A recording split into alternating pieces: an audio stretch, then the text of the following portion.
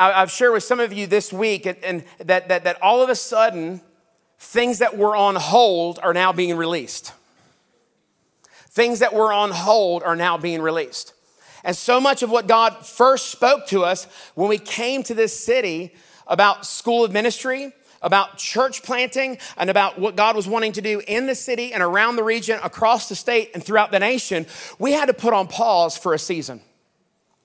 Because in that 5-year season, 2013 to 2018, when we began to say yes to what we believe was the cause of Christ for Kingsway, to begin to partner with some of the promises of the past, to seek restoration where some things have been broken, to pursue unity no matter what the cost, we recognized that in that season, we were going to take some shots.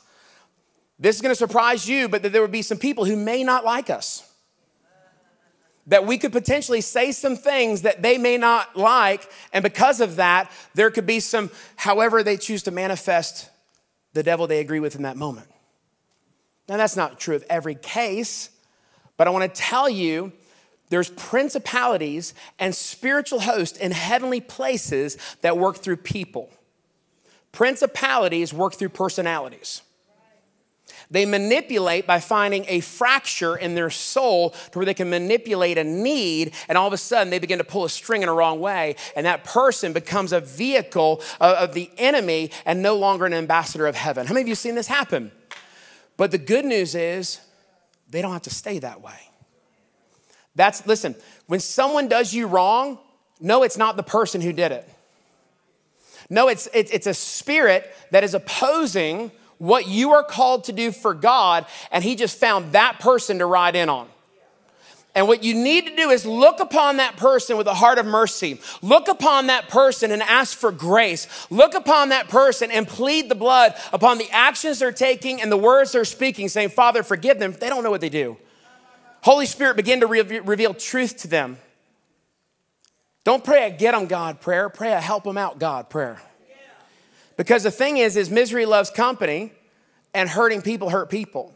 And so when you really see why someone is doing something that is negative, it's bad, or it's hurtful, if you can get your eyes off of what's being done and look behind the veil to the hurt that is allowing them to do it, you'll begin to cry out for them instead of trying to cry out for your own justice. How many of you know what I'm talking about? Thank you so much for taking your time to join with us for one of our most recent services here at Kingsway Church. Again, we pray that you enjoyed your time viewing this video, and we invite you, if you're watching this on YouTube, click the subscribe button so you can stay up to date on newly uploaded content. If you're watching this on one of our social media platforms, we encourage you to like and share this video with your friends.